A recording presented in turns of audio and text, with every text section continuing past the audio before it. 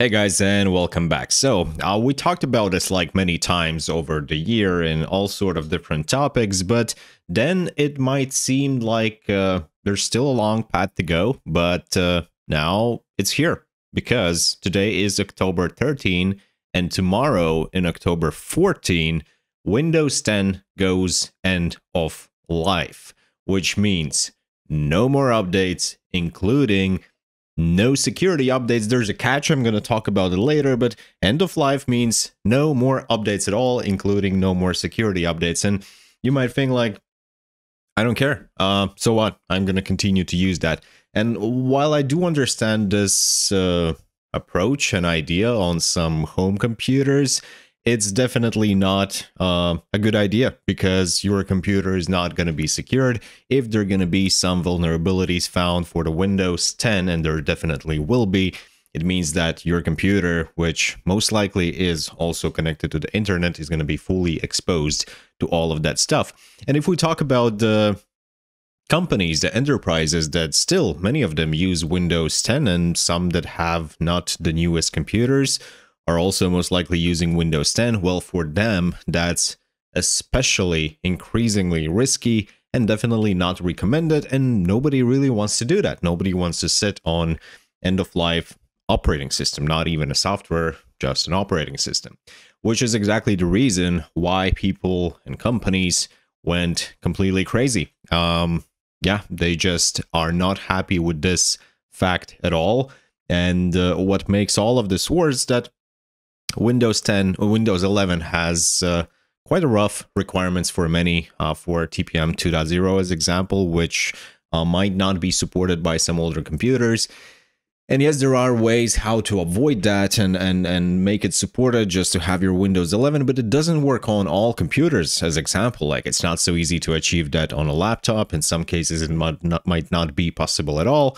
And long story short, the result of all this history, not a history, but of all this madness from people, from consumers, is the fact that we can see right now on the screen Windows 10 Consumer Extended Security Updates.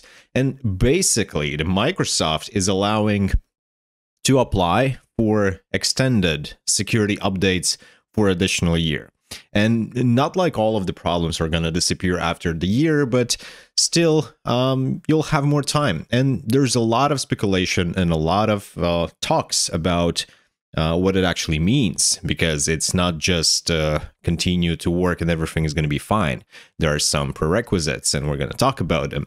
And there are also 5 different myths about all this stuff about end of life and extended security. We're going to talk about that too.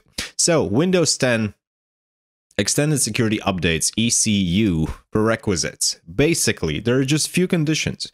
To enroll in a consumer Windows 10 ECU program, make sure your device meets the following requirements. Device need to be running Windows 10 version 22H2, which is the latest version of greatest almighty Windows 10. Device needs to have the latest Windows update installed. Obviously, like your computer needs to be up to date. The Microsoft account used to sign into the device must be an administrator account, and the Microsoft account cannot be a child account. There's still sad news if you are enterprise, because, well, the consumer ECU program cannot be used by commercial devices. Consumer ECU enrollment won't be offered to devices in the following scenarios: devices in kiosk mode, device joined to Active Directory domain or that are Microsoft Entra joined, devices enrolled in a mobile device management MDM solution, devices that already have ECU license. So for companies, you kind of don't have any other options. You are obligated to move to Windows 11, or you might choose some more drastic direction and start using Linux on your computers, which will make most of your employees go completely crazy, most likely, especially if they're not like IT people and not so much used for the Linux stuff. But how much that stuff actually costs, because it's not free.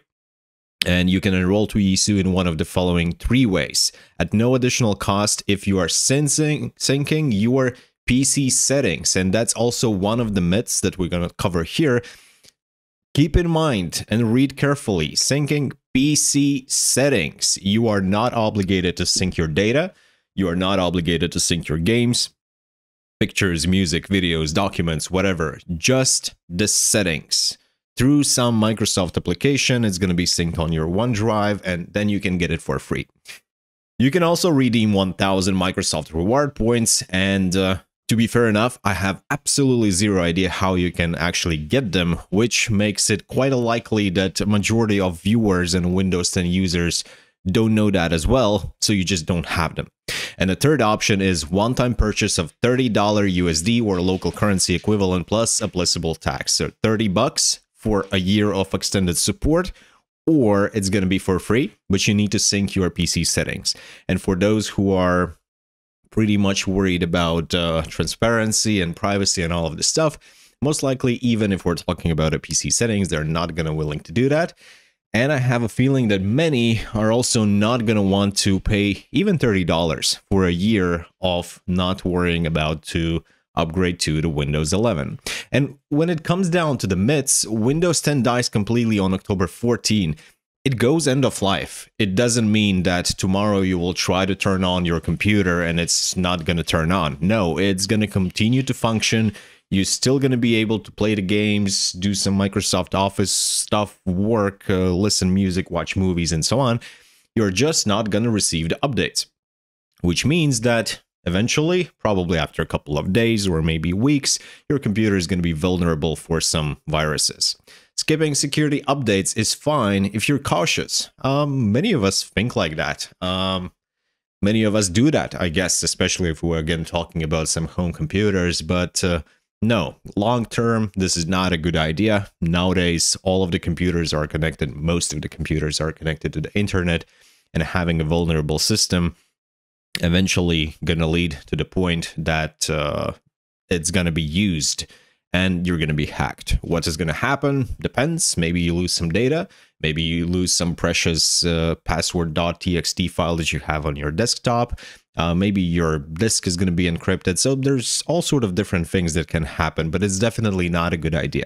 It was kind of okay-ish idea like 10, 15 years ago when many of us did not have an internet. So if your computer is completely local without any exposure to the public internet, it's kind of fine. Free extended support requires syncing all your PC data with Microsoft. Not true, just configuration. That's it.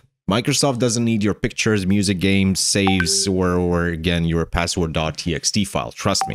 Microsoft accounts aren't necessary for extended security updates. So this is another thing which applies to ECU, extended security updates, and also applies to the usage of Windows 11. You need Microsoft account. You're obligated to have one. If you don't, you need to create it, and not like it would be some paid service or something complicated, but many of people don't like to be forced to sign up to some services, especially if you need to provide like some private details like your name, last name, location, maybe even input credit card, despite the fact that you're not going to be billed for anything. So people don't like that, which is also the reason why there's hundreds of numerous videos in a YouTube circulating about how you can bypass Windows 11 requiring the Microsoft account. I have one video myself, so that's also quite a big thing. And myth number 5, recent PCs cannot upgrade because Windows 11 demands impossible hardware.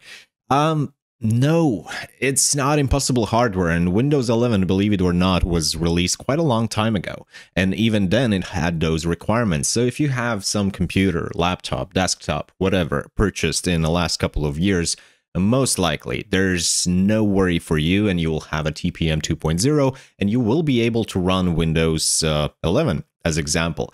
This problem kind of applies like for really old computers, something like 10 years old, which still, considering how much computers there are globally, percentage-wise, many of them are very old. Yes, and many of them are not capable to run Windows 11. But if you do have more or less decent, recent system, which I believe mostly applies especially to enterprises and the companies, then this not affecting you at all, and you should be able to successfully upgrade to the Windows 11. So that's all I wanted to tell to you guys. Hope you liked it. Don't forget to smash that like button, and see you later.